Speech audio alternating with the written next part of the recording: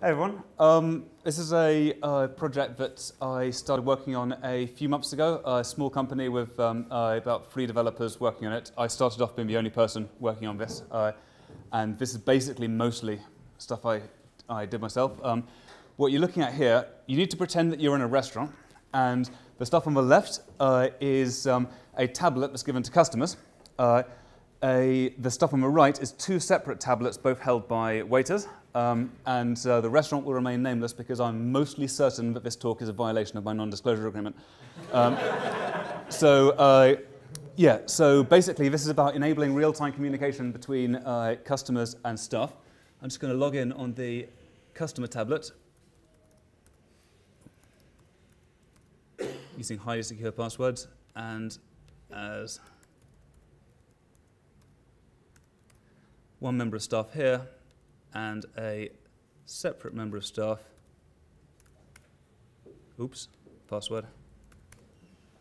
And now it's secure. Okay, so right now so this system was all about basically real-time communication and tablets. Right now you're seeing the tablet lock screen. It hasn't been given to a customer, but it's device 1. So I'm going to say this guy's sitting on table 5 and add device 1. So now this thing has sprung into action. You're looking at the menu there. The idea is that you can build up a list of items. All this is being done on the server side. Send the order. Okay, card payment's not going to work, so I don't have a card machine. But yeah, exactly. See, I don't have a card machine. We actually got card payment working with this through Meteor. It was quite cool.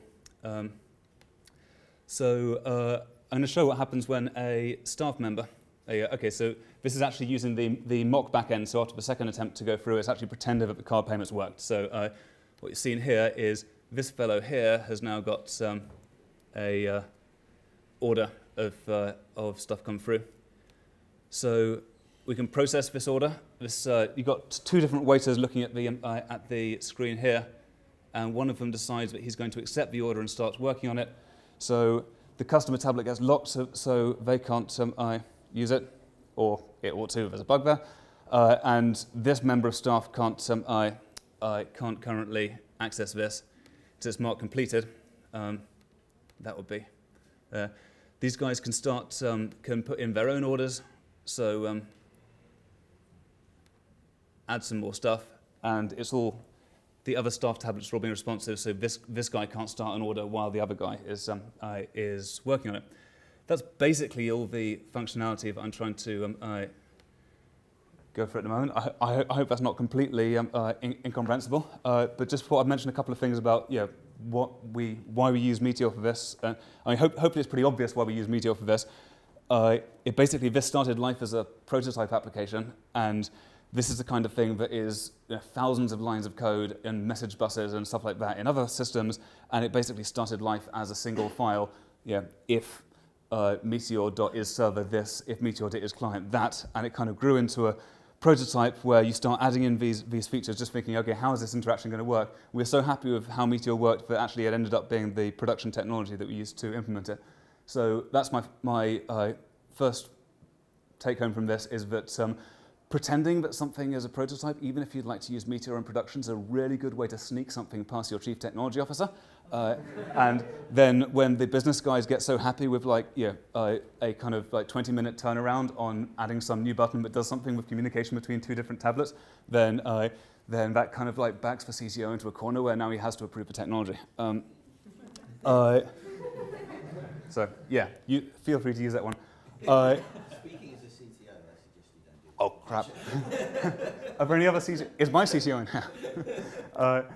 Then he seemed to be quite happy with it in the other. The other thing I'd mention is there's one kind of big aha moment that we had in the building of this project, which I thought I'd share because I think it's quite a nice little Meteor thing, which is that everyone kind of knows that if you're building an app with a front end and a back end, that you separate your front end data model and your back end data model so that you don't get them, so that you can change them independently, and you don't have front end components that really depend heavily on the exact structure of a back end data model.